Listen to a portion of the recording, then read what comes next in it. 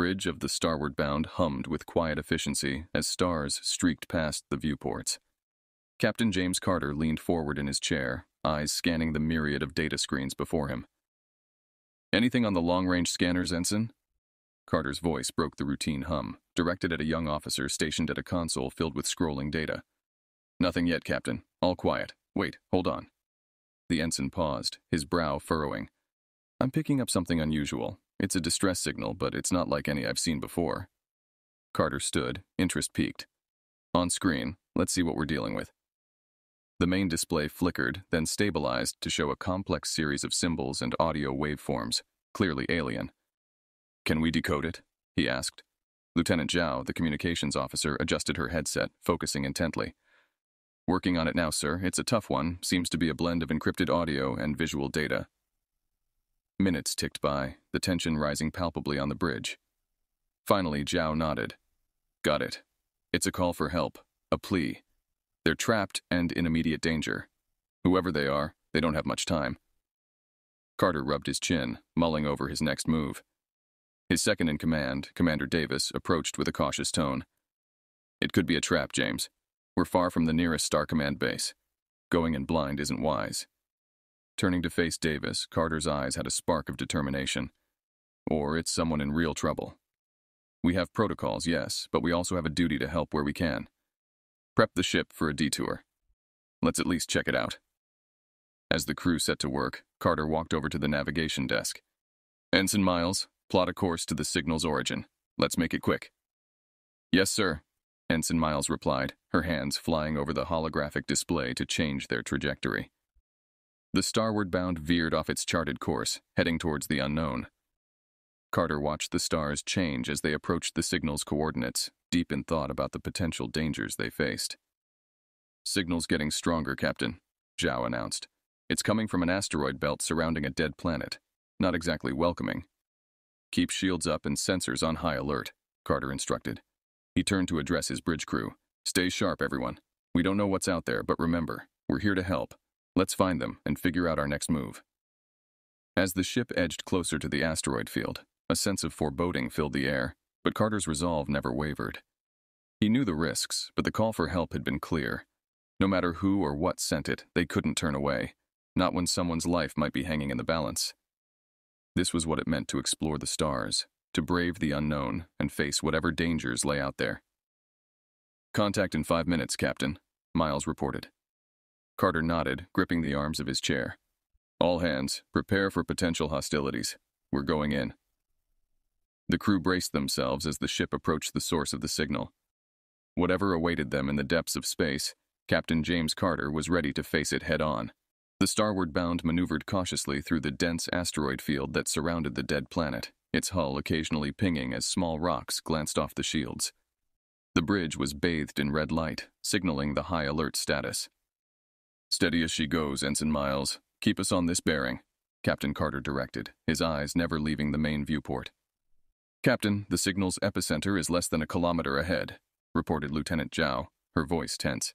"But there's something odd about the asteroid configuration ahead. It doesn't look natural." Commander Davis leaned over the tactical display, his expression darkening. "Could be a trap. I suggest we launch probes to get a better look before we go any further." Carter nodded. "Do it. Launch the probes, but keep us moving forward, slowly." As the probes darted ahead, the crew watched the live feed displayed on the main screen. The images returned showed a series of large asteroids positioned in a nearly symmetrical pattern. "That's not a natural formation," Carter mused aloud. "It's almost like a barricade." Suddenly, the ship rocked violently, throwing several crew members off balance. "Shields at 80%, shouted Ensign Miles, gripping her console. "We're under attack." "Source," Carter barked, regaining his footing. "Multiple energy blasts coming from the asteroids," Davis responded, his eyes scanning the readouts. "They've got concealed turrets." Carter's jaw tightened. "Return fire, target those turrets, and get us some maneuvering room." The ship lurched forward as the helmsman complied, weaving through the deadly maze. Meanwhile, the starward bound's own weapons systems came alive, sending precise return volleys toward the hidden enemy emplacements. Amid the chaos, a communication channel opened, the screen flickering to life to reveal a rugged-looking alien with a scarred face. Human vessel, you have strayed too far, the alien sneered in broken human language. Turn back now, or be destroyed. Carter stepped forward, his gaze fixed on the alien. We received a distress signal from this location. We are here to provide assistance, not to engage in hostilities. The alien laughed, a harsh, grating sound. Foolish humans. There is no one here to save. Only death awaits you. Before Carter could reply, the screen went blank, and the ship shuddered as another volley of blasts struck them. Damage report, Carter called out. Shields down to 50%, minor hull damage, reported Zhao. But we've taken out half of their turrets. Carter nodded. Keep up the fire. Davis, prepare a boarding party. If they won't talk, we'll get our answers directly. Davis nodded, moving to rally a team of security personnel. As he left the bridge, Carter turned to the rest of his crew, his voice firm. We're not leaving until we find out what's going on here. Keep pushing forward and stay alert. As the last of the enemy turrets was silenced, the starward-bound cautiously approached the largest asteroid. The boarding party, suited up for combat, stood ready at the airlock. Whatever happens, we're in this together, Carter said, clapping Davis on the shoulder before joining him at the airlock. Let's find out who really sent that distress signal. With a determined look shared between them, the airlock doors hissed open, and the team stepped out into the unknown, ready to face whatever dangers lay hidden in the shadows of the asteroid. The airlock door sealed with a hiss behind Captain Carter and his boarding team as they entered the hollowed interior of the largest asteroid. The corridors were dimly lit, casting long shadows that stretched eerily into the distance. Keep your eyes peeled, Carter instructed, his voice low. This place could be crawling with mercenaries. The team advanced slowly, their boots echoing softly on the metal floor. Commander Davis, leading the way with a handheld scanner, paused at a junction. Heat signatures ahead, but they're faint. Could be our target or a trap. Carter nodded, signaling the team to prepare for engagement. Let's take it slow. Zhao, keep trying to hail them. Maybe they'll respond now that we've neutralized the threat. Zhao nodded, her fingers moving quickly over her portable communicator. No response yet, Captain. It's like they're deliberately ignoring us. As they moved deeper into the asteroid, the corridor opened into a large chamber filled with electronic equipment and surveillance monitors. A command center. Standing before them, caught by surprise, was a small group of armed mercenaries. Before they could react, Carter raised his weapon. Drop your weapons, you're outnumbered, he called out firmly. The mercenaries hesitated, then complied, laying down their arms. Carter stepped forward, his gaze fixed on the apparent leader, a tall figure with a scar across one cheek. I'm Captain James Carter of the Starward Bound. We received a distress signal from this location. Start talking. The leader, a rugged humanoid with thick skin that shimmered slightly under the lights, scoffed but then sighed. You're in over your heads, humans. Yes, we sent the signal, but not for the reasons you think. Carter's expression hardened. Explain. The mercenary leader shifted uncomfortably. It was a ruse to lure you here. My employer wanted to capture your ship, but your arrival, let's just say it's disrupted more than just your mission. And the real sender of the distress signal? Davis interjected, his tone skeptical. The leader glanced at his companions, then back at Carter. The Queen of the Zaltrax. She's real, and she's here. We were hired to keep her isolated and silent. She's a political prisoner, exiled from her own kind because she advocated for peace with other species. Carter relaxed his stance slightly, intrigued. Take us to her, now. Reluctantly, the mercenaries led the human team through a series of winding corridors to a heavily fortified cell.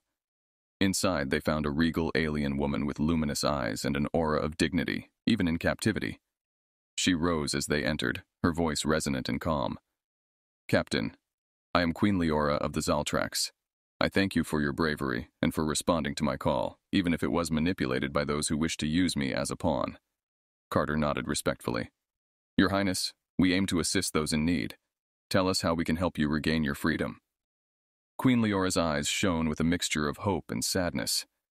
My people are being misled by a council that fears what peace can bring. Help me return, and I will ensure that humanity has a steadfast ally in this part of the galaxy. Then we will help you, Carter declared, turning to his team. Let's prepare for a departure. We have a queen to return to her throne.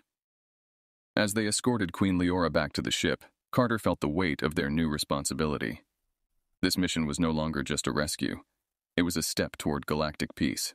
Captain Carter led Queen Leora and his team back to the starward bound, their pace brisk and purposeful through the dimly lit corridors of the asteroid. The ship was in sight, docked at a makeshift port carved into the rock. Commander Davis stayed alert, scanning the area while communicating with the ship. "Bridge, this is Davis. We're returning with the Queen. Make sure the medbay is ready and security is on high alert," he instructed, his voice echoing slightly through his communicator. Carter glanced at Queen Leora, noting the determined yet serene expression on her face. "Once we're aboard, we'll need to plan our next steps carefully. Your return could stir significant unrest." Leora nodded. "I am aware of the risks, Captain. My council will not welcome my return lightly. They fear the changes I advocate." As they boarded the ship, the crew greeted them with a mixture of awe and respect. Leora was immediately escorted to the medical bay for a quick checkup, while Carter convened an urgent meeting in the conference room. "Here's the situation," Carter began, addressing his senior officers. "Our mission has evolved. We're not just dealing with a rescue operation anymore. This is about aiding in the reinstatement of a rightful leader and potentially fostering an interstellar alliance." Davis looked thoughtful. "It's a delicate situation.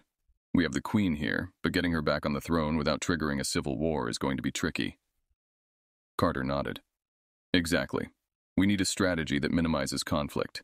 Stealth and diplomacy will be our tools.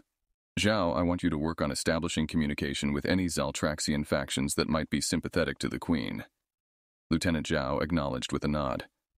"I'll start by reaching out to our contacts in the sector. Some of them might have insights or direct lines to her supporters." Meanwhile, in the medbay, Queen Leora spoke with the ship's doctor, her voice calm but firm. "I must be at my best when we arrive. My people must see me strong and ready to lead."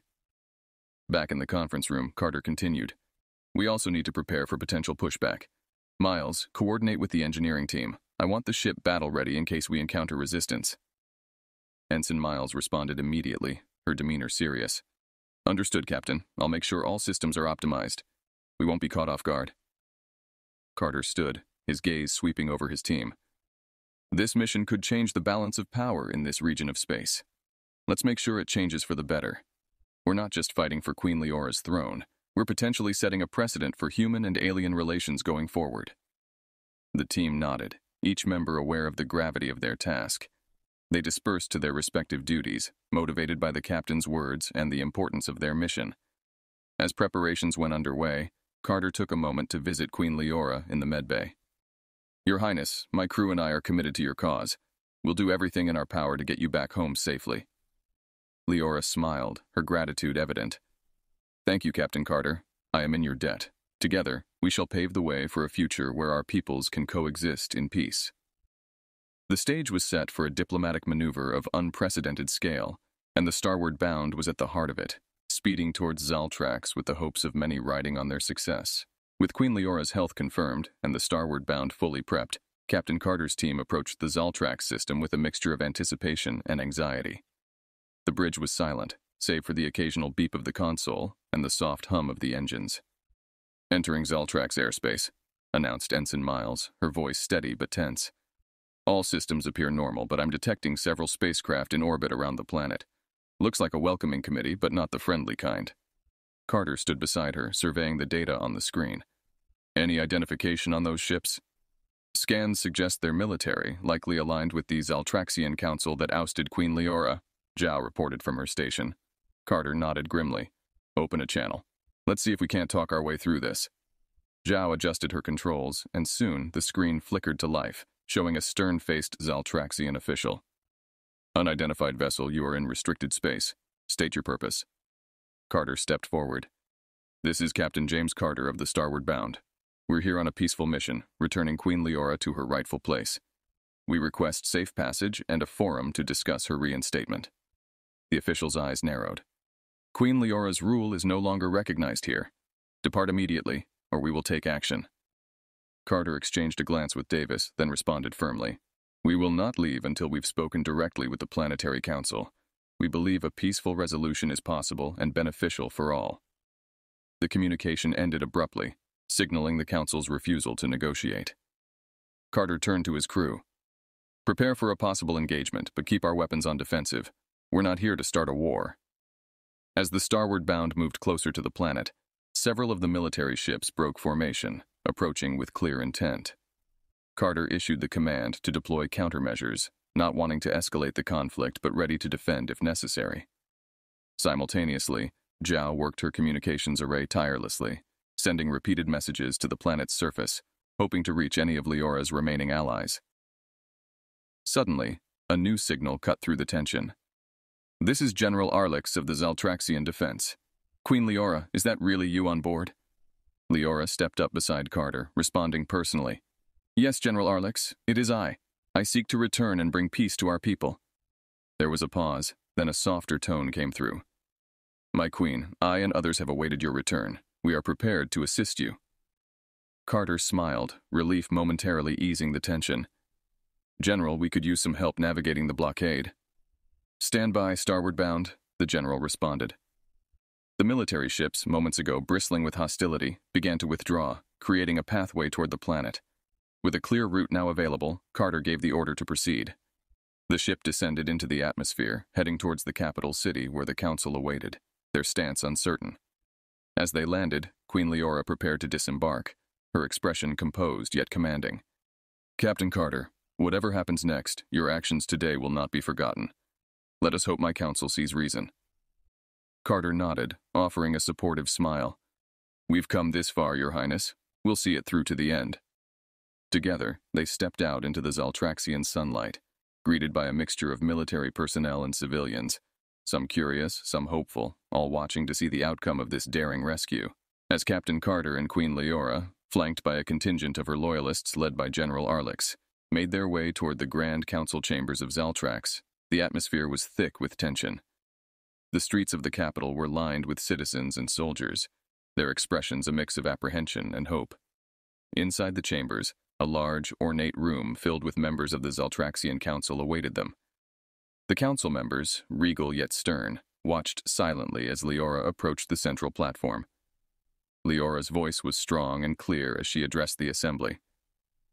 "Esteemed members of the council, I have returned to claim my position and to advocate for peace and prosperity for our people, with the support of our human allies." Before the council could respond, a disturbance at the back of the room drew everyone's attention. Commander Davis, who had been overseeing the security detail, marched forward, a figure in custody beside him. It was Lieutenant Zhao, her expression defiant. Carter turned sharply, his confusion evident. "Commander, what's the meaning of this?" Davis looked grim. "Captain, I caught Lieutenant Zhao sending encrypted transmissions to a known arms dealer affiliated with the opposition. She's been undermining our mission." The council erupted in murmurs, and Carter faced Zhao, his disappointment palpable. "Lieutenant, why?" Zhao met his gaze, unflinching. "I did what I thought was necessary for humanity. The council offered technology and weapons in exchange for ensuring the Queen wouldn't return to power. I thought..." "You thought to betray your crew, your captain, and an ally?" Carter interjected sharply. "You've endangered not just this mission, but the potential for peace." Queen Leora stepped forward, her demeanor calm but commanding. "Let this not disrupt our proceedings further. We have greater issues to address than the actions of one misguided individual." The council, now even more divided, whispered amongst themselves. After a tense pause, the head counselor, a dignified elder named Tyron, rose to speak. "Queen Leora, the actions of your human companion cast a shadow over your intentions. How can we trust your judgment?" Leora responded with unwavering confidence. "Judge me by my actions and the loyalty of those who still stand with me. We seek unity, not conflict fueled by deception." The debate that followed was intense, with council members voicing both support and opposition. As the discussions raged, Carter pulled Davis aside. "Keep a close watch. The betrayal has shaken everyone. We can't afford another surprise." Meanwhile, General Arlix and his faction worked to sway the undecided councilors, emphasizing the strategic advantages of an alliance with humanity and the stability it could bring. After hours of debate, the council reached a decision.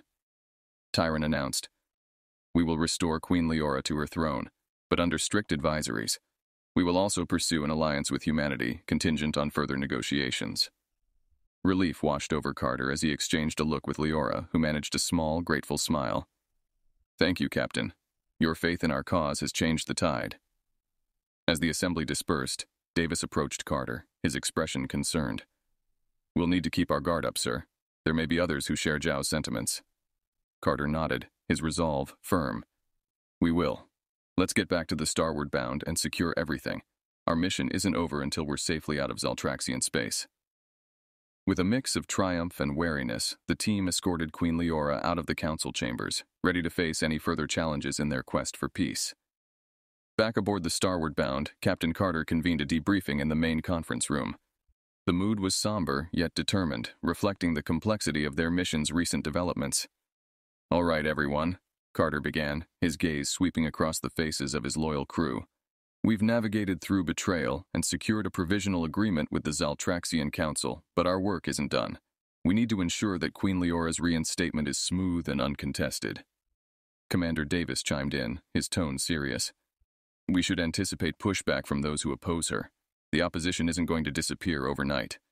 Carter nodded, turning his attention to the tactical display. Our priority is to stabilize the situation here before we leave.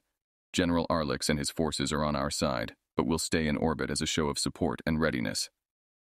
Meanwhile, Queen Leora was organizing her own strategies with her loyalists, communicating her plans for reform and how best to integrate them with the Council's conditions. Her aim was to foster unity and demonstrate the benefits of the alliance with humanity. Lieutenant Miles suggested, we should keep an open channel with General Arlix for rapid response. If any hostilities arise, we can deploy support immediately. Agreed, Carter replied. Also, let's continue to monitor all communications in and out of the Council. We need to stay one step ahead. In the following days, the crew of the Starward Bound worked tirelessly. They maintained a vigilant watch over the planet, ready to intervene if the situation escalated.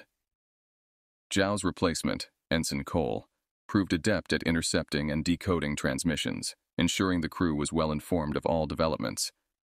On the planet's surface, Queen Leora faced her challenges with grace and resolve. She addressed her people, speaking of unity, progress, and the promising future of collaboration with humans. Her speeches were broadcast across Zaltrax, reaching every city and outpost, helping to sway public opinion in her favor. Carter watched one of her addresses via a live feed, feeling a mix of pride and concern. She's remarkable, he murmured to Davis, who nodded in agreement. She has a vision, and it's one worth protecting, Davis replied. As Leora's influence grew stronger, small pockets of resistance began to surface, but they were quickly managed by her loyalists and General Arlix's forces, with strategic advice from the Starward Bound's crew. Eventually, a grand summit was organized, inviting leaders from various sectors of Zaltrax to meet with Queen Leora and her council. Carter and a select team attended, providing not just security, but a physical testament to the human commitment to peace. The summit was tense but ultimately fruitful. Agreements were reached on trade, technology sharing, and mutual defense. Queen Leora, with Carter by her side, finalized the accords, sealing them with her signature and a hopeful speech. As we stand together, Zaltraxians and humans alike, we forge a path toward a brighter future, she declared, her voice echoing in the grand hall. Let this day mark the beginning of a lasting peace, one built on mutual respect and shared aspirations. The assembly erupted in applause, a sound that echoed through the corridors of the Starward Bound, watched by the crew on screens. Carter felt a surge of relief and satisfaction. We did it, he said softly, allowing himself a moment to bask in their success. With the agreement signed and peace seemingly secured, Carter gave the order to prepare for departure.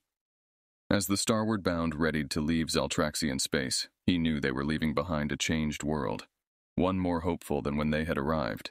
Captain Carter stood at the observation deck of the Starward Bound, gazing at the receding silhouette of Zaltrax.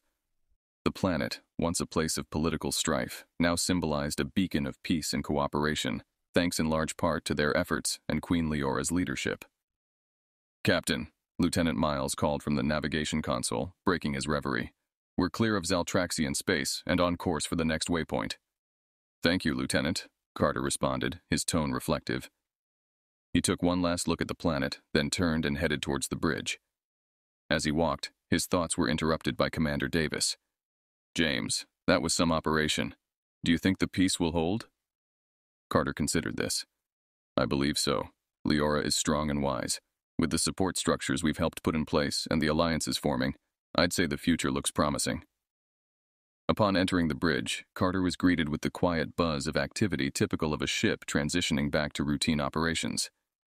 He took his place at the captain's chair, feeling the weight of command and the recent day's events.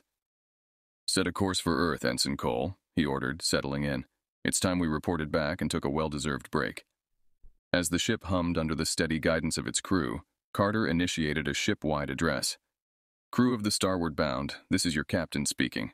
Thanks to your hard work and dedication, we've successfully completed our mission on Zaltrax.